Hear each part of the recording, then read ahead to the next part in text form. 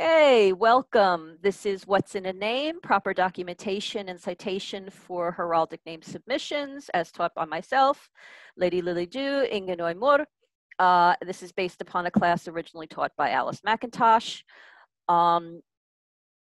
This is useful for consulting heralds as well as submissions heralds. It will go over how to properly summarize different types of documentation so that when OSCAR commenters need to review it, it will be easily dealt with. There is a class handout. Please have the class handout open. You'll need it for reference. There's a URL. It should be in PDF form you can get to. So I am going to start my presentation. Okay, can everybody see that? Okay. First of all right, I can see. All right, I can see most of you. Just as a quick question, who here has done a name consult? If you would just raise your hand a little bit. Okay. And who has an OSCAR account that they use? Okay. So at least I have that. Okay. So, and you have, I'm going to give you a couple of minutes to get the class handout put together. So, okay. All right. So, hold on. There we go. Okay. Now, first of all, where are you putting these summaries? Well, right there, where the blue arrow sits.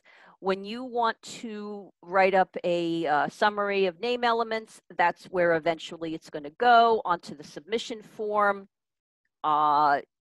It should be reasonably short. It should be reasonably succinct, and we're going to go over what elements do you need to have a good and proper summary. So why do you have to summarize your documentation? Why don't you just, write it all out? Well, correct summaries and citation allow for several things. They allow for the Kingdom Submissions people to accurately put the entries into OSCAR, and it allows for commenters to easily verify and document, double check, your documentation. Insufficient summaries can cause delays and errors, so let's try to avoid that as much as possible. So, documenting a historic name. At the top, this is the basic layout for a name documentation. The name is you don't have to use the gender if you don't want to, but it does help with grammar at some points. From a language, the type of name it is, whether it's a given name or a type of by name, found in whatever source you found it in, with the author if it's necessary, dated to whatever date or dates the name is found in, and if there's a URL for the source, you must include that. So, and then is there a pattern for the name that you need to also do, and we'll talk more about that. As an example, client wants the name Lucy Love. English name, time doesn't matter, but the spelling of the given name is a must. Documentation. Lucy is a feminine English given name found in Names from Early English Wills by Sarah L. Uckelman, dated to 1411 in that spelling with the URL. Easy, simple, and it gives all the information necessary. And then Love is an English byname found in Rennie and Wilson, which is a book. SN, which means sub nomine, it's a Latin term meaning under the name. The SCA uses that to refer to the main form of the name found in the book. And it says, with the spelling dated to 1346 in the example of Martin Love.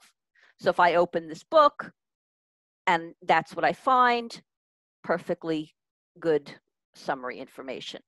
And then we have, oops, hold on. Sorry about that. And then it says, according to SENA Appendix A, given plus byname is acceptable across all SCA time periods in English. That's kind of a little bit of an extra. It's a good extra to have in a summary, especially if you have something more complex. But this is a good basic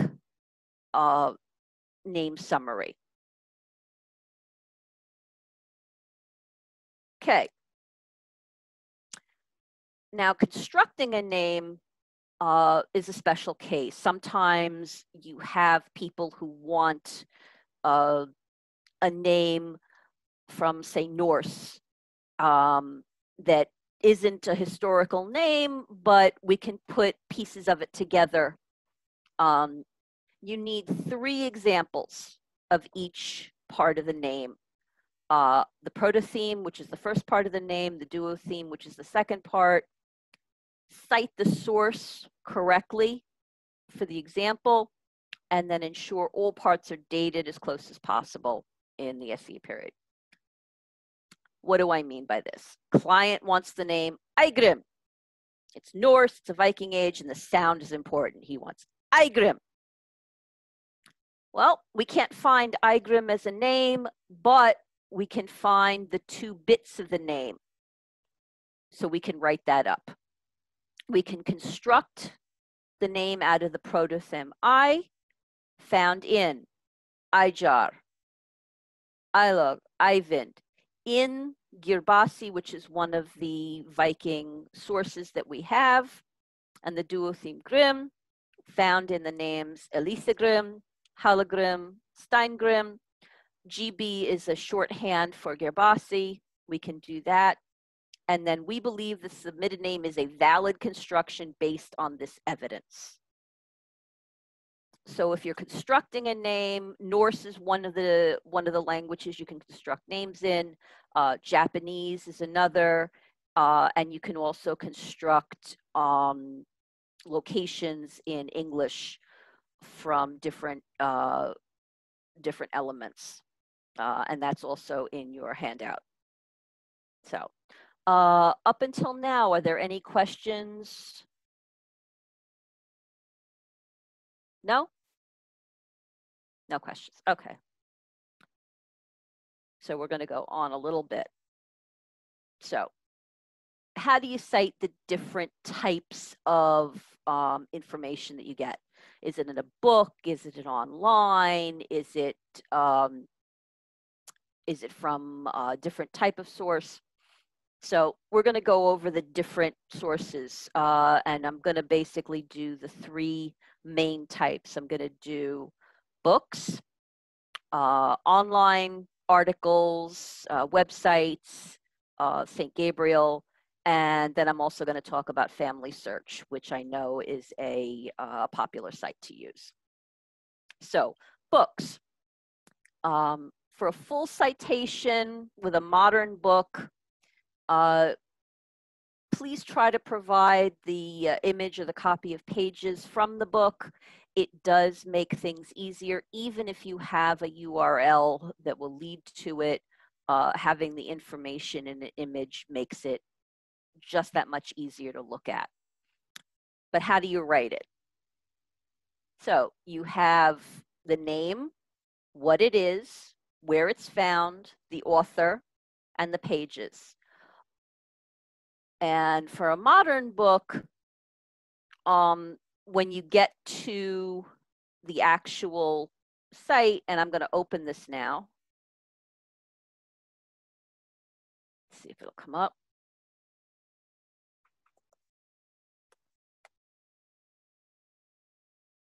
go. Okay, can everybody see that? Okay. Here's the site from the book. Earliest, and it says, recorded on a papyrus in Egypt, which gives the names of 2 soldiers in service in the year 90. Perfect. We have the name and we have a date.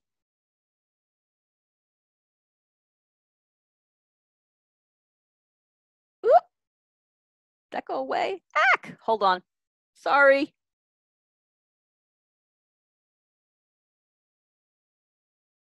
I hit the wrong thing. I'm going to stop the share for just a moment. Okay. Let me just get this.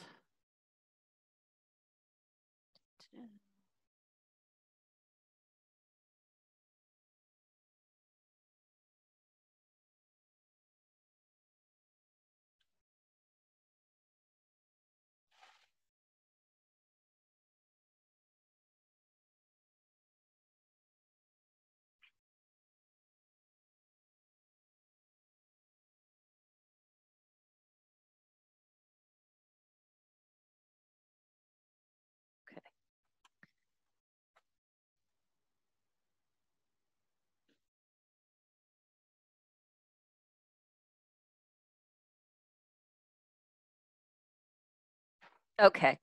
Sorry about that. I hit the wrong thing. Okay. So we've gone over a full modern book citation, what you need. Now we have common sources. Now we have what's called a no photocopy list in the admin handbook. It's Appendix H.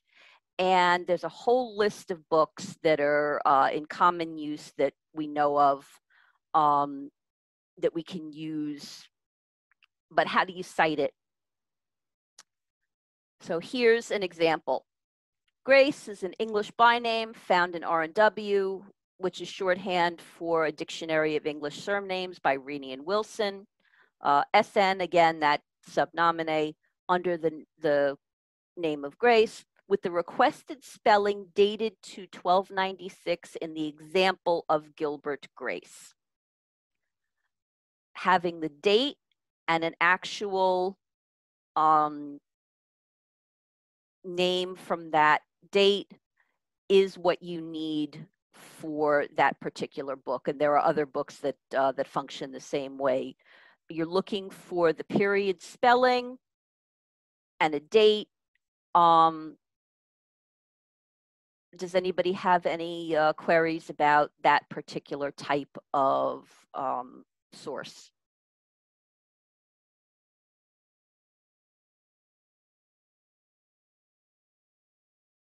I'm trying to find the chat. Hold on. Screen. At the bottom of the screen, there's a little speech bubble that says chat. You can click on that and it'll come up as a window. I'm trying to put on.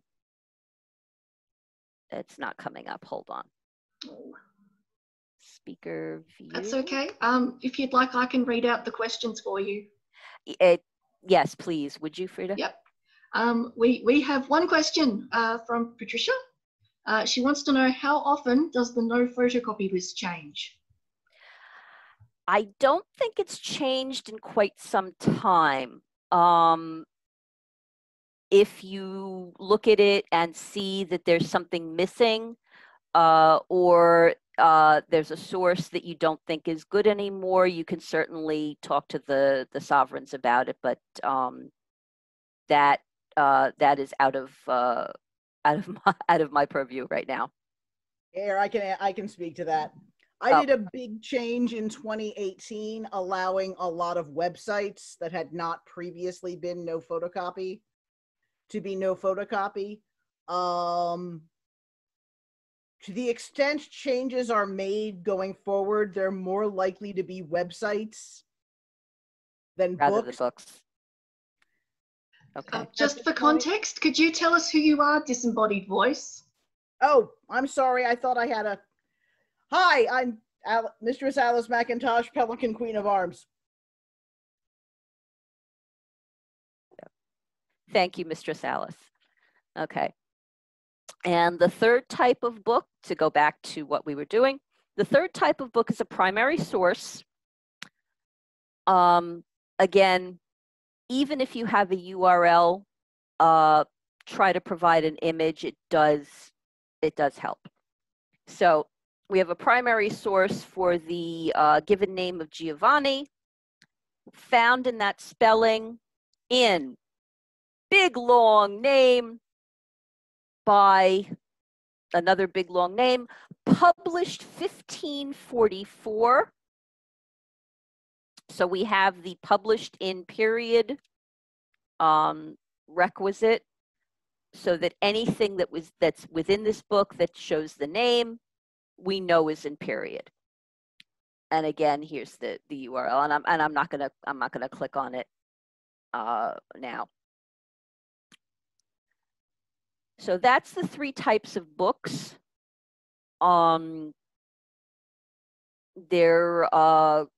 There might be other types that you find, or pamphlets that appear in book form, but in general, this is the forms that you're looking for when you're citing a book.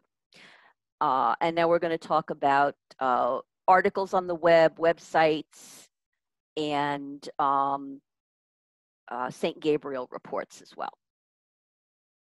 So we have a lot of articles appear on the SCA Heraldry website and they're all by various Scadians. So when you're citing them, you're citing the name of the article, the author by their Scadian name, and any particular information about where it appears in the article.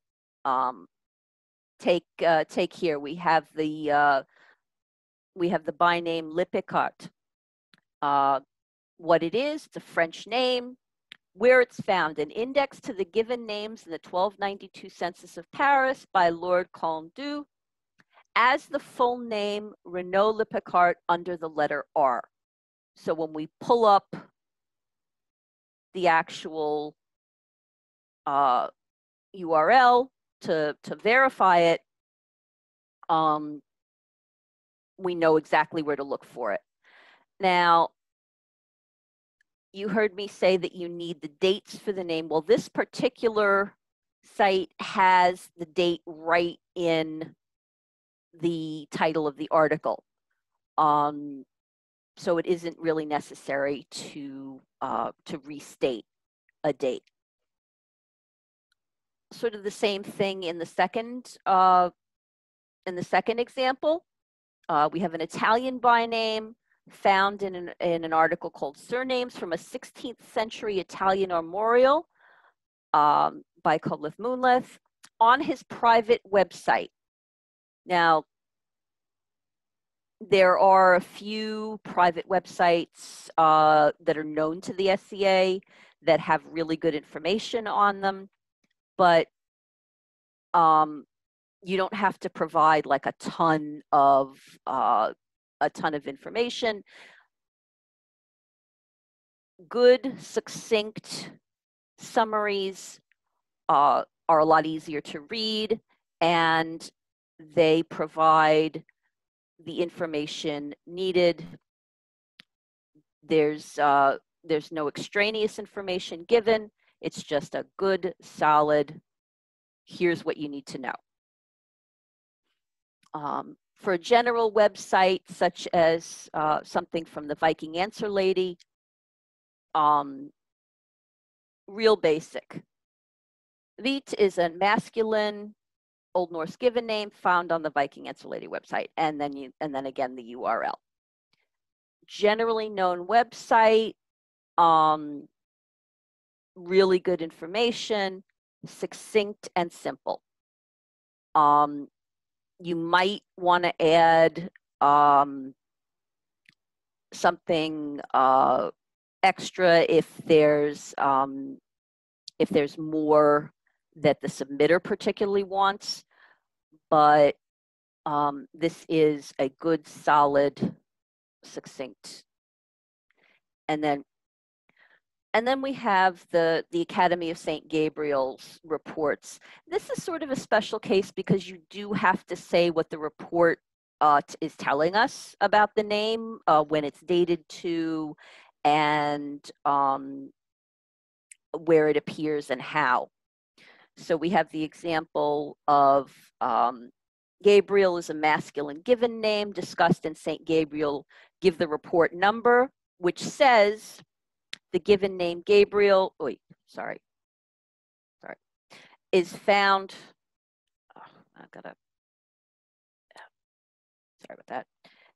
is found in England as early as the 12th century. And it says here, Gabriel at 1199, Gabriel Filius Reginaldi in 1212, and Gabriel Spig in 1296. And then again, the URL.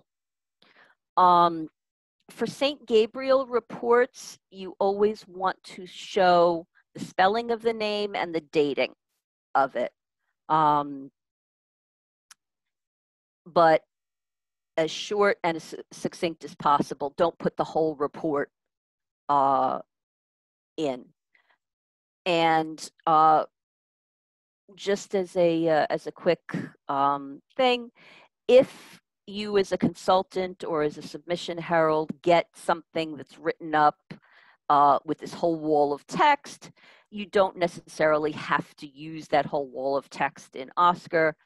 Try to condense it down to something like this, where it's easily understood and no extraneous information is given. That's the goal of a summary, succinct and to the point. Now, the next bit I'm going to talk about is the Family Search Records site. This is a very special case, and it is used pretty much universally across the SCA to document names at this point, but there are some differences that that you need to know as far as doing a summary on names from that site. So, okay, so who here has used Family Search to look up names? Okay, so a few of you. Who here doesn't know what Family Search is? Okay, so we know it's a website. The SCA has used it for several years now. Writing up a citation for a name from the site, very simple. The name, again, gender, yes or no, you don't have to put that in. It depends on what the submitter actually wants. What the event is for the name, the date, again, you always have to have the date. Batch number, must have the batch number and then the URL. Example, Cobley is an English byname found in the Family Search records as the burial of William Cobley, Wiltshire, England, 23 March 1562, batch number. There is a list of the batch numbers that the SCA finds good. In other words, the information in it is hasn't been changed, isn't copies of copies. If you're looking to find out what batches are good and what are not, you can look on the SCA website. There is an article about it, and I believe there's also a cover letter. But I'm not going to go into that right now. Just to know that you need name, possibly the gender, the event, the date, the batch number, and then the URL. And you don't need 3, 4, 5 different sites unless you're trying to register something different. One site is perfectly fine for family search. Okay. Just quickly interrupting, can you see the Sure. chat window?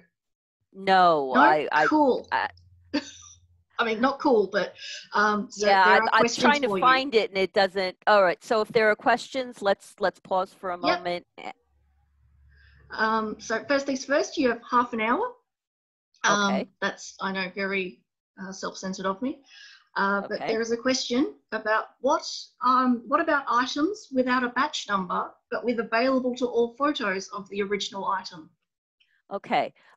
In the handout, it does say that if you have an item that doesn't have a batch number, and Family Search has changed things in the last year or so, they've gotten rid of batches in several areas. If an item does have an image and it looks like it's an image actually from the period, not a copy made later on where it's been typed in and it says it's from 1560, but the page has something that says like 1900 on it. If it has a good image, you can include the image with the item and let people who can read the period handwriting look at it to do a little more verification. Try to use the items that have batch numbers, but if you're looking for specific spelling and you have an item with an image, include the image and then just say, you know, see image attached to this citation. Okay, does that answer your question? Yes? Yep. Okay, yep. That's good. Okay, so now that we've talked about the different types of citations from books, from websites, from Family Search, how about some practice? We've got about a half an hour. We can practice a few things. And I guess for this, we can do either by raise your hand and you can unmute and talk.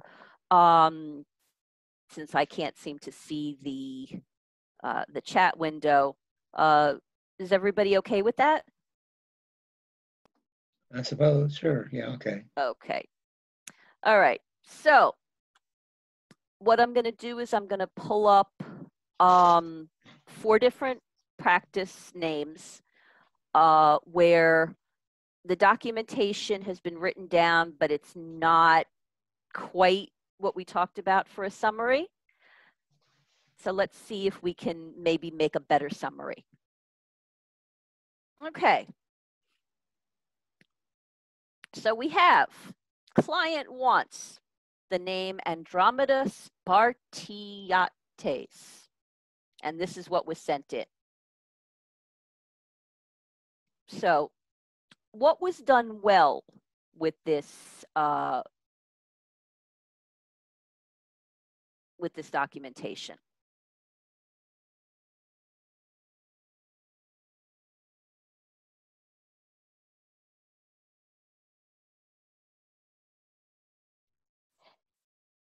They do give both name elements in both the English spelling and the original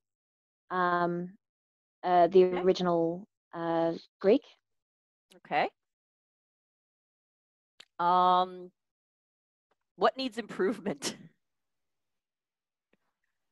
What would you add or change based on what we were talking about with summaries? A date on the patronymic. Mm-hmm. We definitely need a date there if we can. Name and author and the name of of the first book. citation.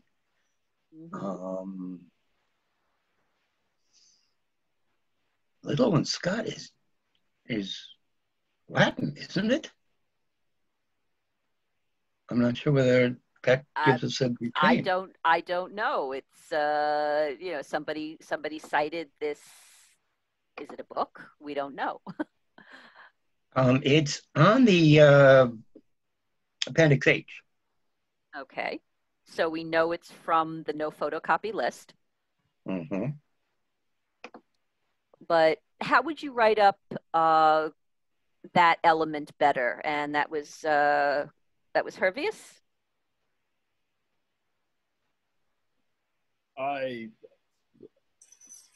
We need to know what Little and Scott say about the name. Mm-hmm.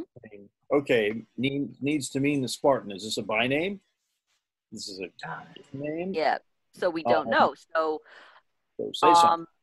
So it's got to be, if it's a by name, it's got to say Spartiatus is a by name, meaning maybe the Spartan.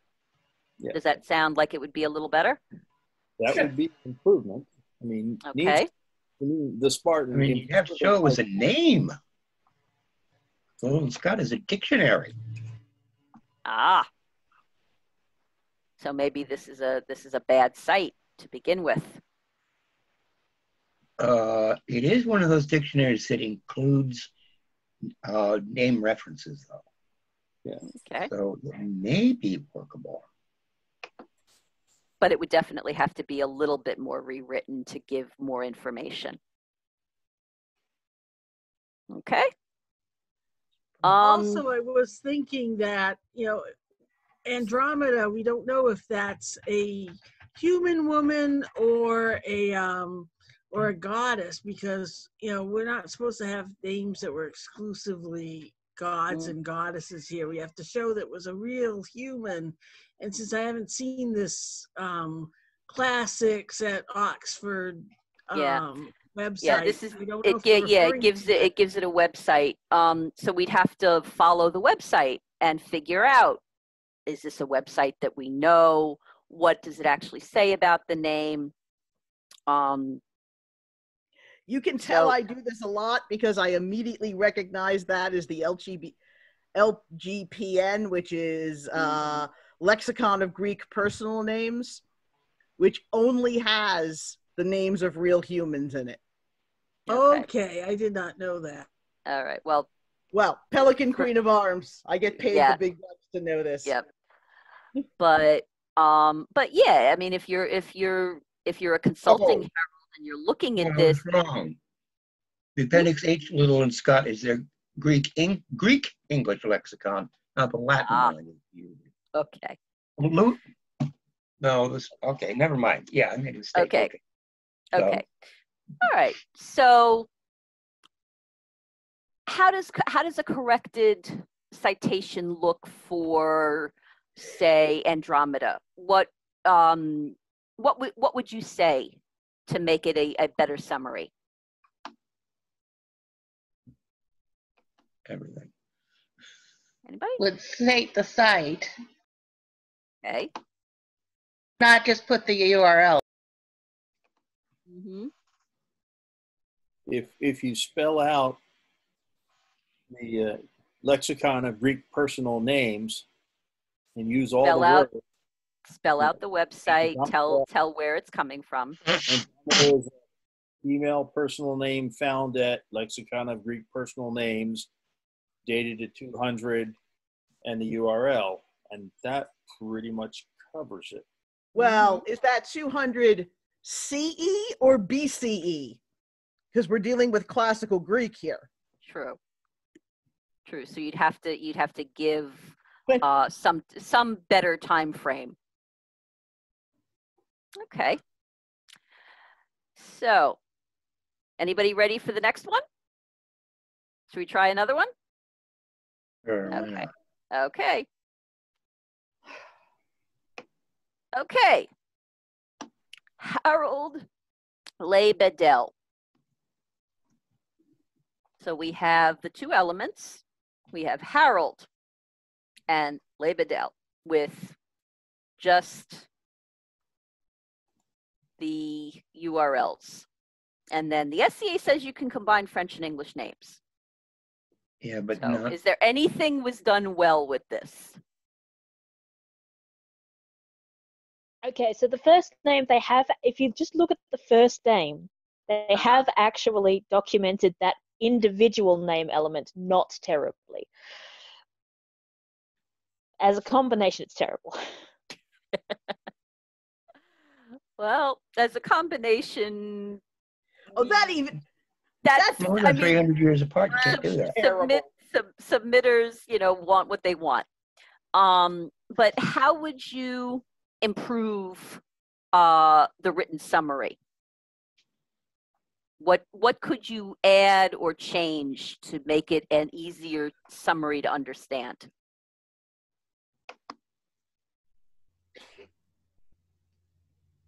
One thing I would do, since you're citing Harold as a king, I would note that he was never known by that name. Okay. Jean-Marie Caid, sorry. Oh, that's all right. Weren't there kings of England named Harold before the Norman conquest? There were a few, I think. Yeah, so why would you cite a king of Denmark if you want to combine an English and a French name? Who knows? Exactly.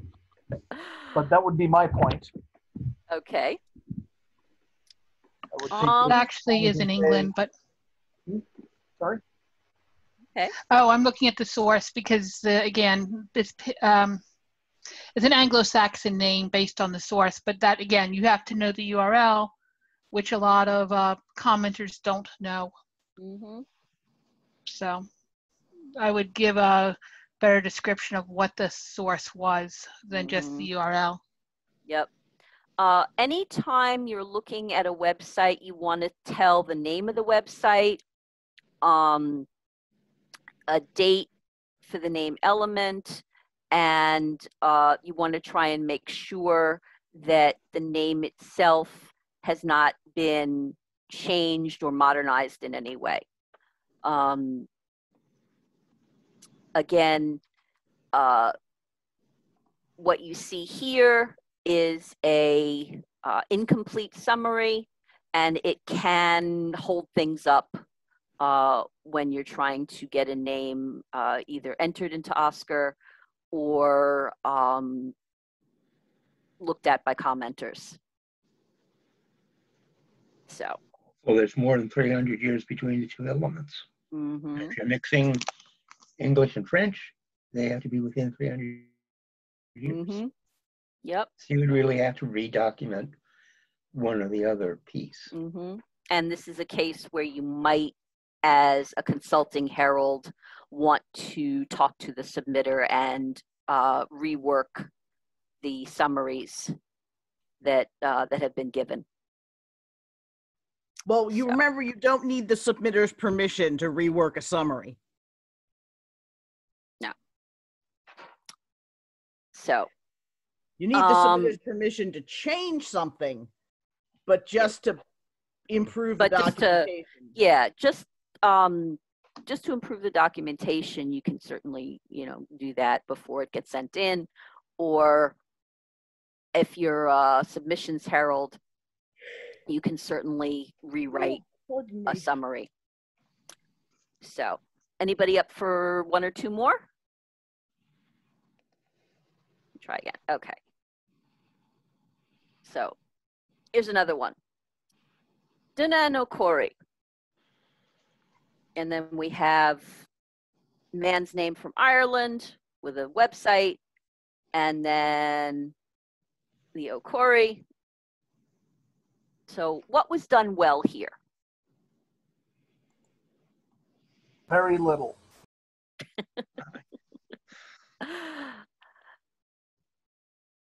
We had said things about the given name, and we told you where to find it. We could have said a bit more about the site and exactly what it said, but I'm not sure.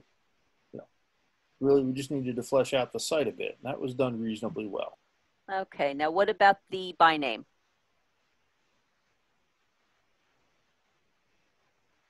Who is Wolf as an Okora? And where does he say that this is an Elizabethan era name? Okay. This is a case of knowing that Wolf is one of the Appendix H Okay. books, and SN, again, as I said, is short for subnominy, which is a way to refer to where the name appears and how it appears in the book. There are several versions of different books on that Appendix H list. Page numbers can sometimes be different across editions. So if you're looking for something, citing the actual name and how it appears in the book is sometimes easier to find rather than a page. That by name also is lacking some actual dates to see how far it meets with the date in the given name. Mm-hmm. Yep. So they're even though they're both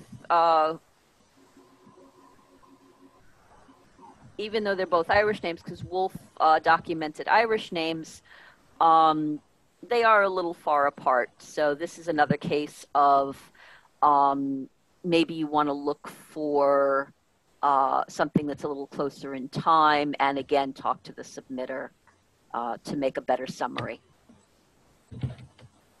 15 minutes. And Melchora, different spellings too. There's no explanation of why there's two different spellings. Mm-hmm. You'd want to put something about why one of the spellings is what you want, and one of the spellings is how it appears in the book. Lily, you're at 15 minutes. Okay, we have one more example. So, client doesn't have a clue. They worked on Armory. Legal name and branch allowance. So, quickly write down legal name, where they are, Nithgard. That's actually almost enough if they were to include their actual ID. Mm-hmm. They'd have to say whether Nithal was their first, middle, or last name. You have to know which part of the name it is. Which part of the name it is, and the fact that there's proof of this is the legal name included in documentation. And with regard to using a branch name, you want to cite the name as it appears in the register,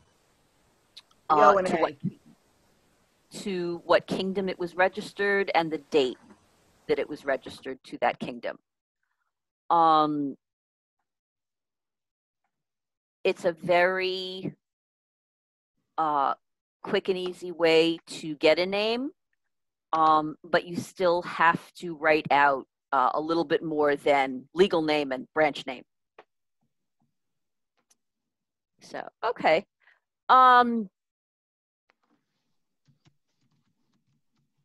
All right, so I think we have done at least a little bit of practice, and I've included in the handout a little bit more information that you can peruse at your leisure. You can contact me if you have any questions about that, but we have a little bit more time. If we have any questions or anything we want to talk about with regard to this subject, now's the time. Does anybody have any questions? And I'm going to stop the share of my screen. There we go. And now I can see. There is one question, which is where do we find the handouts? And I can answer that one if you'd like. Yep. If you would put up the URL for that. Yep. Other than that, I'm not sure I see any other questions, but I am sure they will filter in. Okay. I had a question. How do you determine if a source is modernized?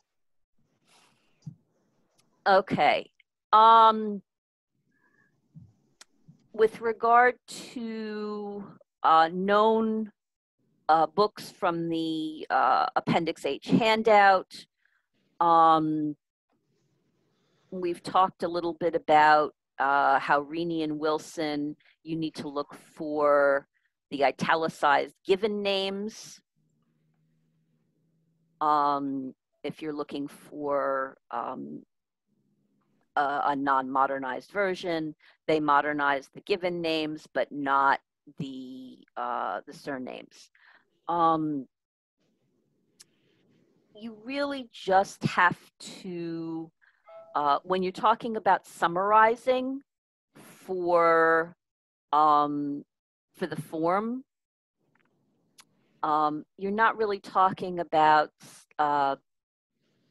knowing particularly whether a source is good or not. You're hoping that a source is good.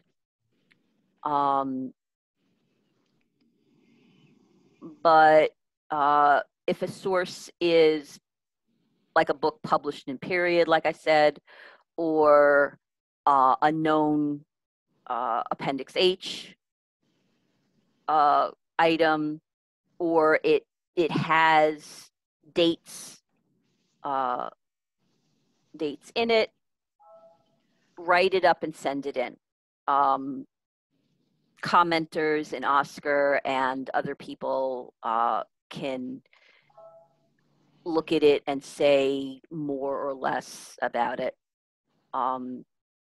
What you as a consulting herald want to do is you want to put as succinct and easily understood summary on the form as possible. Or if you're a submissions herald and you get something that has just, like the bits and pieces in the practice like we just did, you want to rewrite the summary to make it a little easier to understand when the item goes into Oscar. Does that answer the question? Sort of. Okay.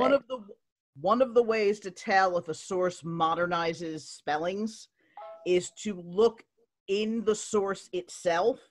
Usually most history books will have a translation convention notes. Read the article. Sorry, I'm beeping at you. Read the article that the header discussion of the article, which will tell you what it's done in terms of transcriptions.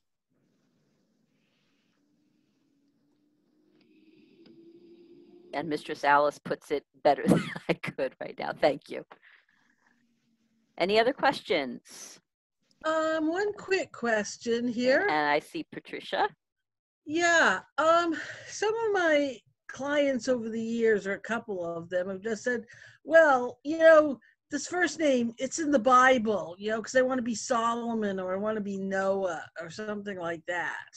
How do you cite that? Do you have to prove that, well, Solomon's not just a name in the Bible, but it was used, in the Middle Ages by particular people, or?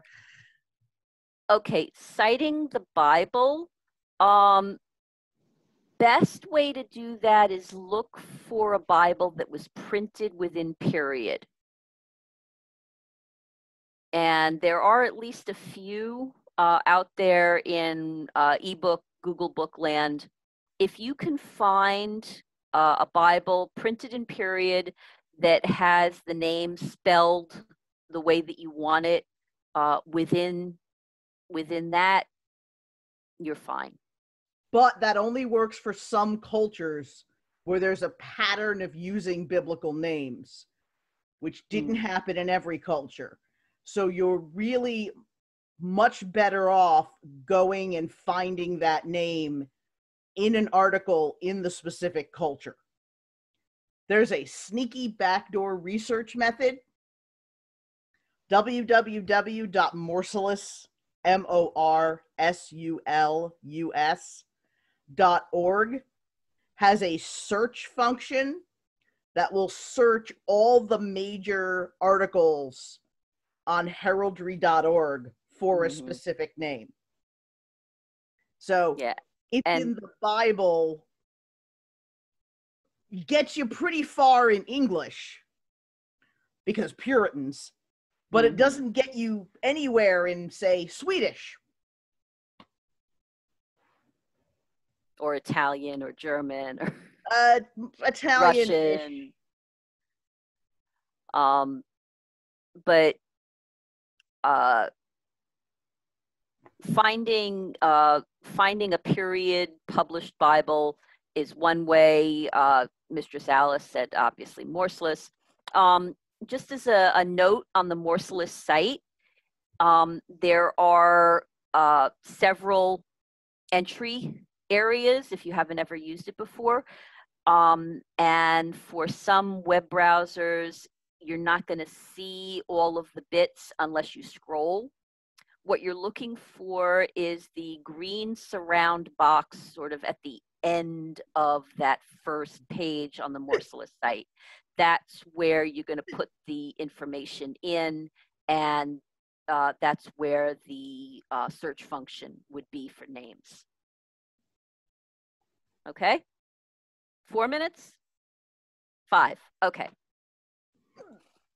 Okay, so maybe we have time for one more question.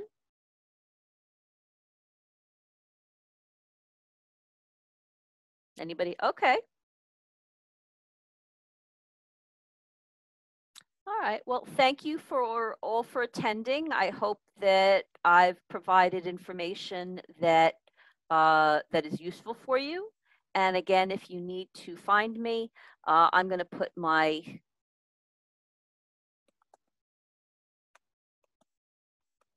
email in. And if anybody has any other questions, they can find me via email. So thank you all for attending. And again, I hope this was informative for you.